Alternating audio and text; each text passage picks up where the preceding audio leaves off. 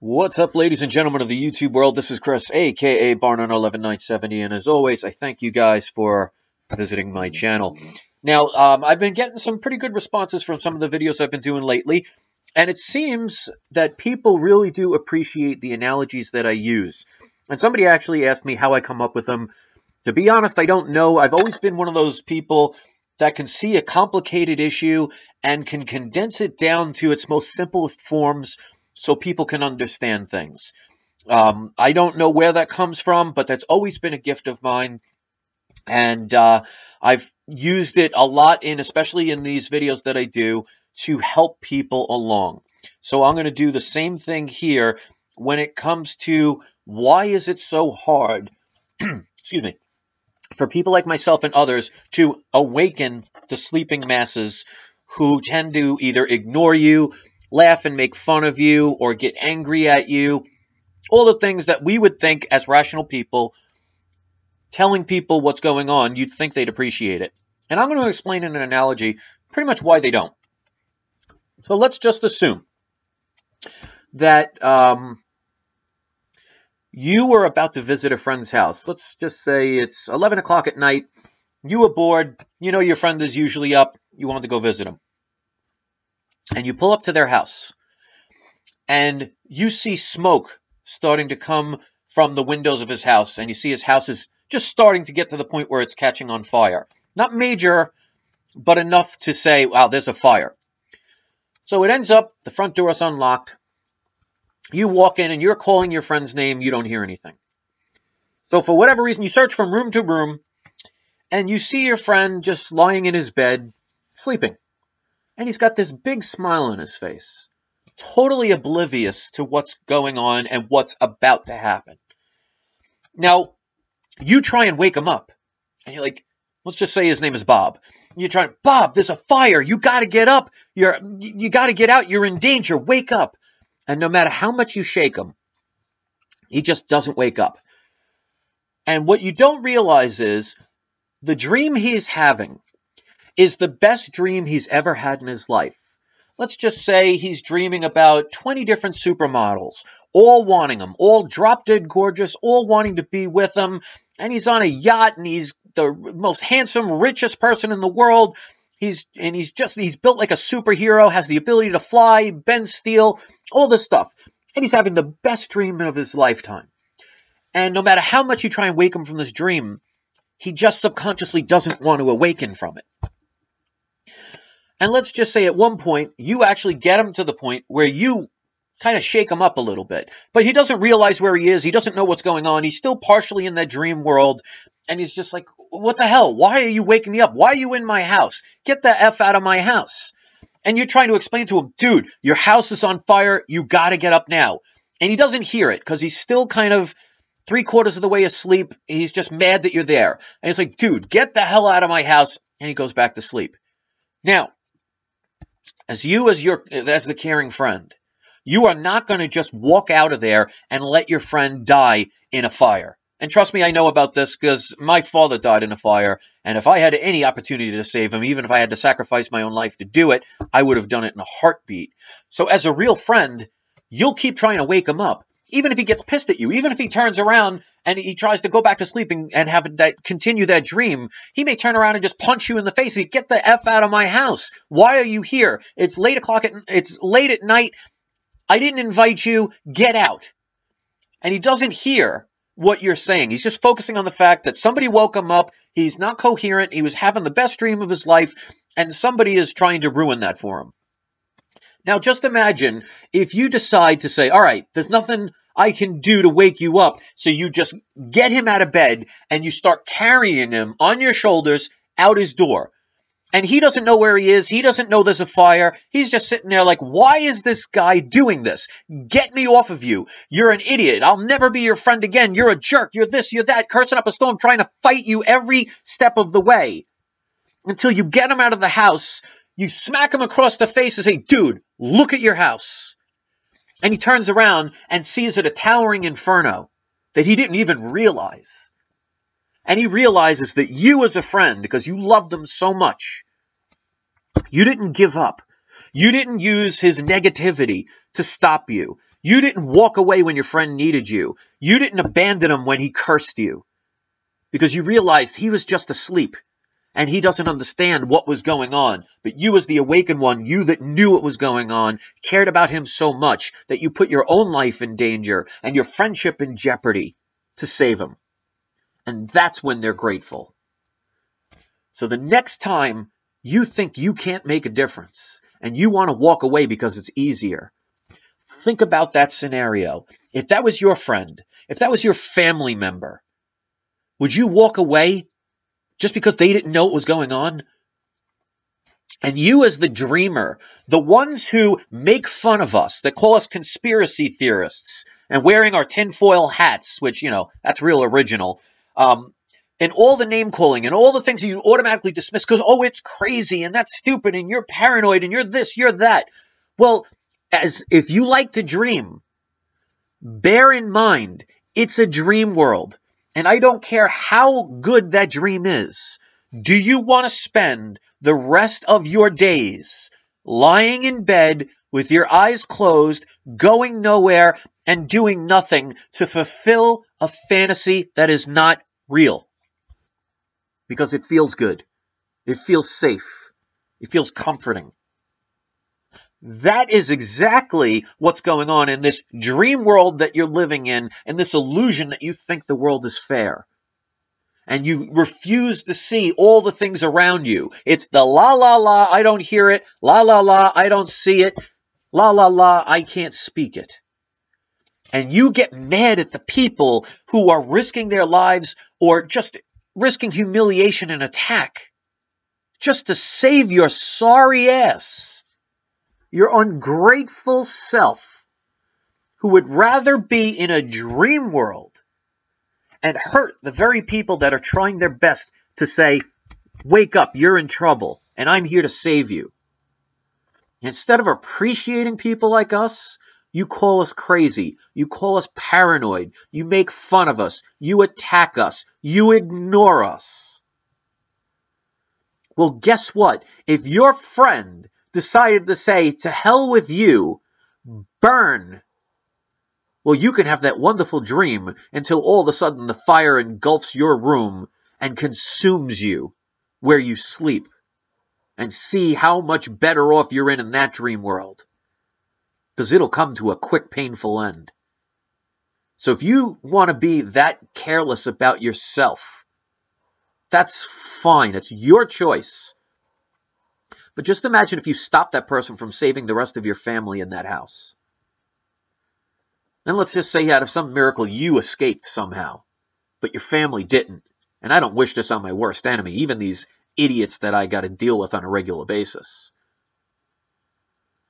You think you might regret that choice? You think you'd never want to go back to sleep again? If you think this world is perfect, then please explain to me why things are not getting better. Why is it that people are getting sicker? Why is it people are getting heavier? Why are people getting more depressed? Why are children being born with more problems? Why are we getting broker as a society? Why are we losing our energy and enthusiasm? Why are people losing their ability to think for themselves, to create for themselves? Why is it we depend on these people that say, we'll take care of you, just trust in us? And yet, time and time again, they've proven, not by their words, but by their actions, that it's quite the opposite.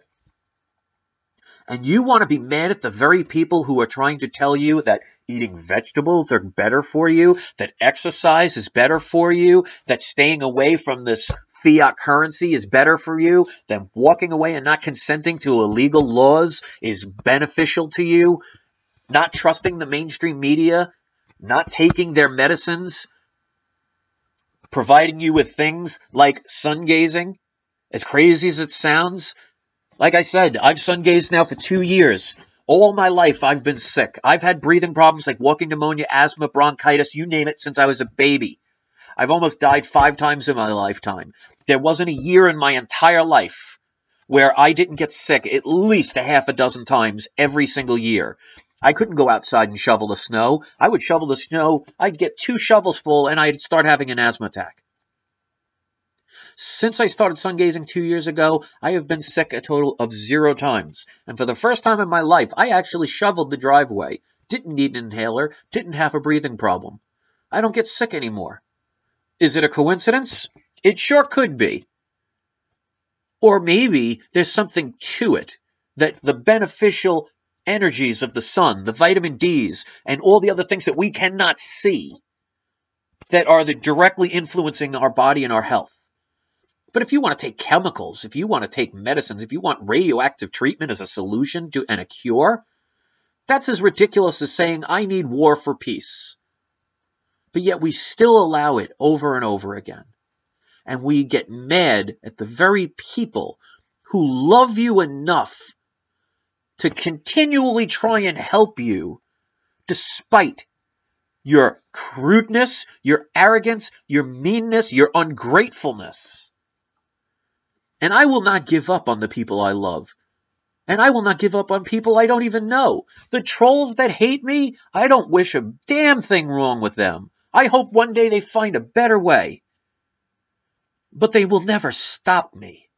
They can make all the accusations and assumptions they want, and they'll do the same to you. And that's why, like YouTube and Google and all these corporations, they do as much as they can to frustrate you, to limit the amount of views, to make it harder to comment or to see comments. Because I've had comments where somebody wrote thanks, and it was sent into automatic spam. Really? But yet, if you're PewDiePie, or you're one of these mainstream Google people that are making video game channels, or just women showing off their bras and stuff like that, they'll get millions of hits in a second. No problem there, because you're making them money. Stop being programmed. Stop pushing away the people who love you enough to say, hello, McFly. You should be on your knees thanking them for saving you or trying to save you. And for those of you like me out there that are giving this information and we're doing it, we get attacked, we get insulted, we get ridiculed, we get walked away from. There's not much love in this. And for those of you who continue to do it anyway, shows you're a damn good person. You should be proud of yourself. We need more people like you out there. So the next time somebody makes you feel inferior, think about that person. Because if they didn't have people like you, those sorry asses would be having a wonderful dream, not doing anything in their lives, and burning in a fire. Maybe just not literally. So this video is a wake-up call for all the world. The powers that be are so good at what they've done, is they've gotten people to fight for them and not even profit off of it. So these idiot trolls and these haters and the people that will never listen to anything you say and automatically dismiss it and make fun of it, you're helping the corrupt system. And the people that are in the military complex working for corporations all around the world, and the police officers who are just doing their job, think about who you're doing that job for. Because if the world was a utopia and everything was going great, there would be no reason to complain. But we have a few at the top with almost everything, dangling a few carrots to the masses, and we all are supposed to thank them and be grateful and allow them to make up all these laws that imprison us for the most ridiculous things, steal away our wealth, steal away our freedom by giving us the illusion of choice. And the people that try their best to study and research and learn and pay attention, and they take that knowledge, instead of selfishly keeping it to themselves to benefit themselves, they distribute it out to others, and you're going to be ungrateful? You're going to ignore it? I'm sorry, you're an idiot. You should be thanking the person next to you that showed this video to you, or somebody else's video. You could sit there and laugh all you want. The person you hurt in the long run is yourself. That, to me, is the definition of insanity. Because like they've said throughout history, if you do not research history, you are doomed to repeat it. And the people at the top that are controlling all of this by using your emotions and divide and conquer to work against one another, they're masters at this stuff. And they know how to get you to do the job for them. They've perfected slavery so much that you don't even realize you're a slave. Because you think the slave term that you've learned is just one specific group that was placed in chains and had to do work for their masters. Well, what do? Do you work? Or do you roam around wherever you want, doing whatever you want, whatever brings you the highest joy? Or do you work to pay a debt?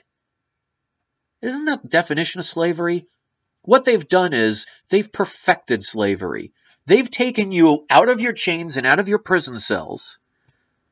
Because if you are chained, or if you are in a containment, you know you're a slave, you're going to do your best to escape. And they'll lose many people that way because they'll rise up and fight against the tyranny. But if you give them the illusion of freedom, and you make them put themselves in debt, and you spend your whole life, instead of doing all the things that you love, you're doing all the things to make enough money just to keep paying back these loans that you borrow and the credit that you build up that creates more and more interest that you have to work harder and harder for, you're a slave to the system. And they give you some choices. Oh, do you want Energizer? You want Duracell? You want Coke? Or you want Pepsi? You want Republican? You want Democrat? Do you want this fist? Or you want this fist? Here's your choice. So to the people out there that don't give up, keep spreading your messages, because that's exactly what they want you to do, is to give up. And that's why no matter what this does, and whatever opinions people have of me, it's not going to stop my message. Because that does not help the world get into a better place. And now, I'm not suggesting that my ability myself is going to change the world. But if I change the world of one person, and they change the world of another person, and it continues on, well, then I've done something good. And I know I've done good. So it doesn't matter if 99.9% of the people that watch this very video sit there pointing and saying, oh, what an idiot, what a jerk, what a loser, what a this, what a that. I'll never listen to him. Oh, I don't know why I'm here, saying all these negative things. If one person out of 1 million people watch this video says, you know what? I am so glad I watched this. It changed my life. It changed my attitude. It put me in the direction I needed to be. Thank you for saying what I needed to hear. Well, then you know what? It was worth it. And that's what these morons out there don't understand. And they will never understand. So it's easier to be a hating individual who hates people for what they believe in or what they stand for. Because it doesn't take any effort to do that. It's easy to hate. Oh, I hate you. That doesn't take much effort. It takes effort to learn, to study, to research, to sacrifice, to educate, to motivate, to inspire. That requires work. That requires more than the primitive part of your brain. Because it doesn't take intelligence to put up your fists and want to hit somebody. But it sure does take a lot of it to create a symphony, to build a building, to come up with an idea, to help a friend, to create a solution. What road do you want to be traveling? The easy road that leads you nowhere and makes you never remembered by anybody other than the few people that were unfortunate enough to be in your family that have no choice? Or to be a person that was remembered for the good that you tried to do? It doesn't guarantee you'll achieve anything. But I'll tell you this much.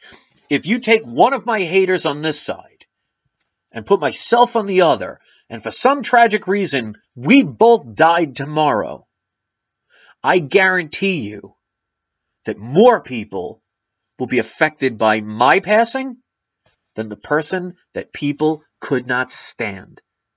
And at the very least, some people here would be sad that I was gone. Well, a lot of people over here will be glad he's gone. Or she's gone. Is that the kind of life you want to lead? Don't be too proud of that. Because it doesn't take intelligence. It doesn't take wisdom. It doesn't take effort to be a hating, abusive, evil person. It just takes a mouth and a minimal amount of brain power. Congratulations. You're sure putting your mark on this world. Those who make an effort, There's a sacrifice. Like any hero's movie ever made, every hero's novel ever created, they have to be broken down to be risen back up. So you're going to be tested. You're going to be abused. You're going to be insulted. You're going to be ignored because anybody can say they're strong and anybody can be happy when everything's great.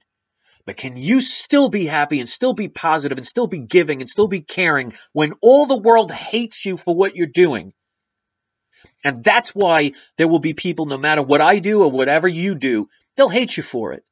But it won't stop you unless you choose to let it. And I almost did that. So I've been there. I understand. But my job is to motivate because they motivate me. They present life's workings of the things that I ask for in life. And they say, here's a bunch of hate. Here's a bunch of people that are trying to stop you. Here's all the people testing your strength. Is that what you want? Because I'm showing it to you. Life is saying I'm showing that to you. Is that what you want? Then you could say, oh, well, I guess it's presented to me. I guess I have no choice. Of course you have a choice. Just because it's presented to you doesn't mean you have to take it. Remember my other video about the crap sandwich. Somebody presents you a crap sandwich. You shouldn't just say, well, it's the only thing that somebody's handed me, so I guess I might as well eat it. I'm not going to like it. It's not going to taste good. It's probably going to make me sick. But if that's my only choice, why is that your only choice? It's only your only choice if you make it that way. Thanks for watching. Peace.